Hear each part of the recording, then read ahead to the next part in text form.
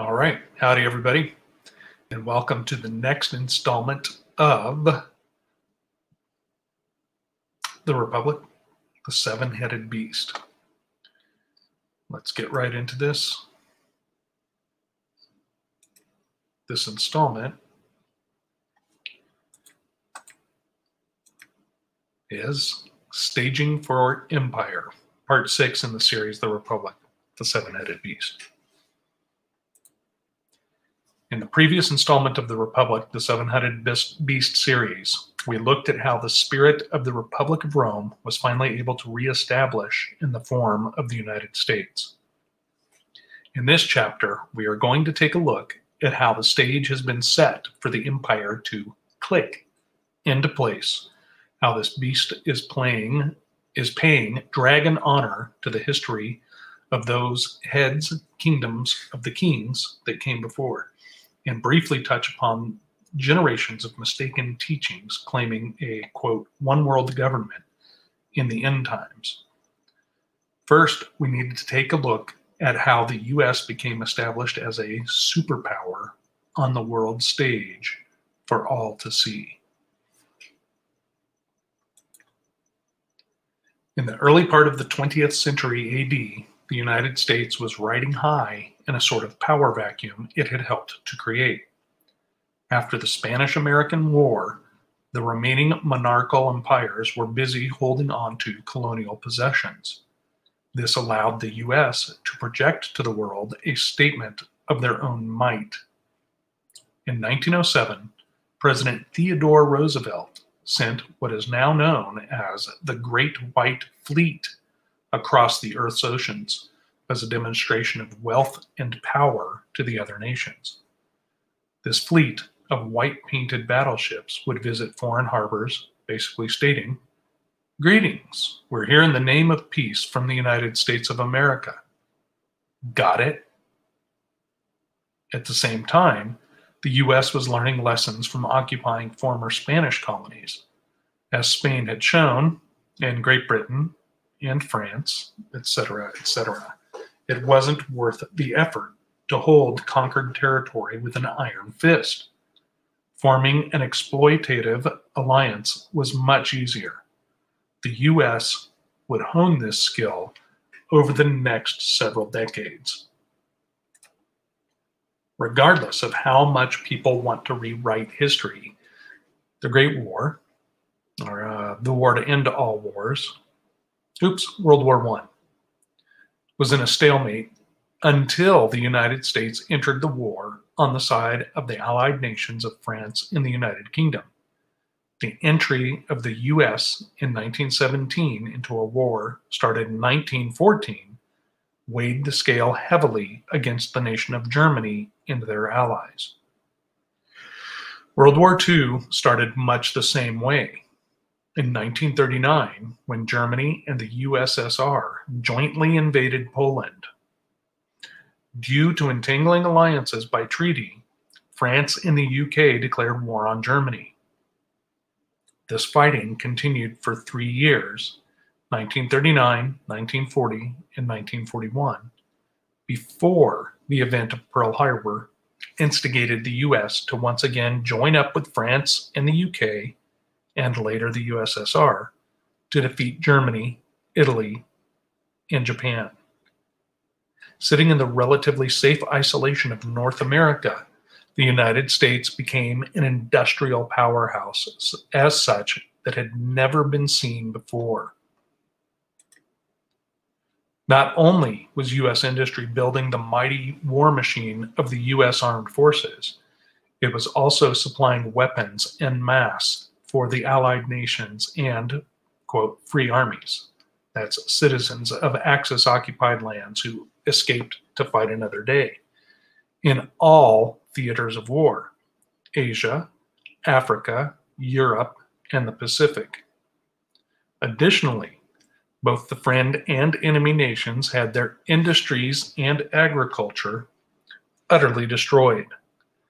They were quite literally in smoking, ruinous heaps. Enter George C. Marshall, Secretary of State of the U.S. and originator of the Marshall Plan. In short, as the United States was sitting on a massive surplus of industrial output and huge sums of cash from being the world's arms dealer, the U.S. would loan billions of dollars to former European World War II allies and enemies so that these nations could rebuild their economies and countries. Of the major players, only the USSR chose not to participate in the Marshall Plan. Similar effort was put into rebuilding East Asia under the Reconstruction. As a result, perhaps not surprisingly, this saw the rise of essentially the same major players as the new industrial powerhouses: France, Italy, Japan, the then existing West Germany, and the United Kingdom. Additionally, the U.S. allowed funds from this program to be used to purchase manufactured goods made in Canada also, as they too were intact after the war, although with a much smaller industrial footprint than the U.S. Over the next few decades, each of these nations would become vastly wealthy in their own rights. Providing essential tools for modern living and convenience, there are scarcely any modern contrivances without the fingerprint of one of these nations upon it. Well, as with any group that wants to tout their achievement and hold on to what it has accomplished dearly, these nations formed a club. Thus started the Group of Seven. The Group of Seven, or G7 industrialized nations, or just G7, was ostensibly started in response to the oil crisis that started by the OPEC nations in the early 1970s. You will hear numbers and percentages about industrial capacity, GDP, debt, and so on, but these are distractions. These 7 nations are in the G7 mainly because of the wealth that they hold. It combined a full 2/3 of the world's wealth, as the wealth of the world is measured. That is 66%. That's another type of fingerprint there, isn't it? Now, you may be asking, how are these democracies like the client kingdoms of Rome? As with Rome's client kingdoms, these client democracies are responsible for their own defense. Should they get into trouble militarily, the U.S. will tip the scale with their own military.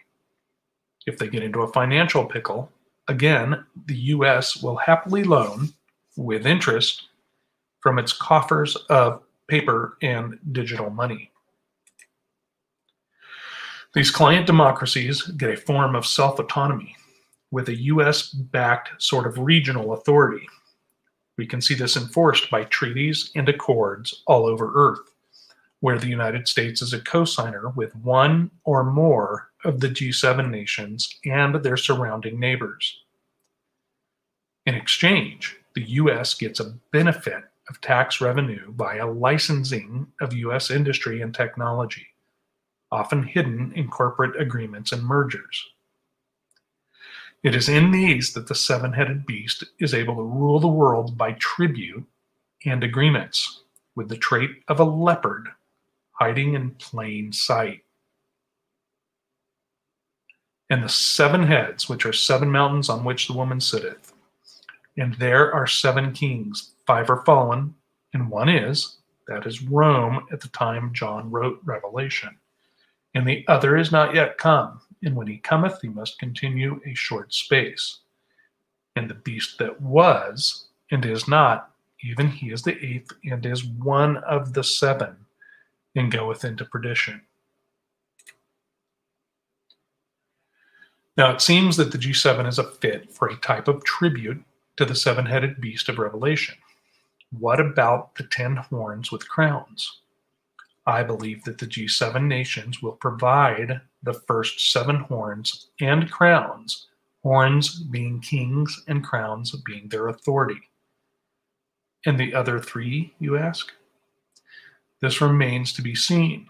However, as of 2020, it has been suggested that an invitation be extended to Australia, India, and South Korea, each powerful in both industry and military too. The G7 is a club and entry is limited. Their power is with a small people, not all the nations in the world. It's a reference to Daniel 11. Back in the US, though, it would appear from a neutral view that regardless of the direction to the right or to the left politically, the shift from democratic republic to democratic empire is almost upon us. As with Rome, with Julius Caesar, we need only look for the rise of the one man to bring foreign and domestic affairs into check and under their supreme authority to rule over it. In the next installment of The Republic, The Seven-Headed Beast, we will take a brief look at the symbology of government and society that the United States has adopted, not only from Rome, but the other heads of the beast as well.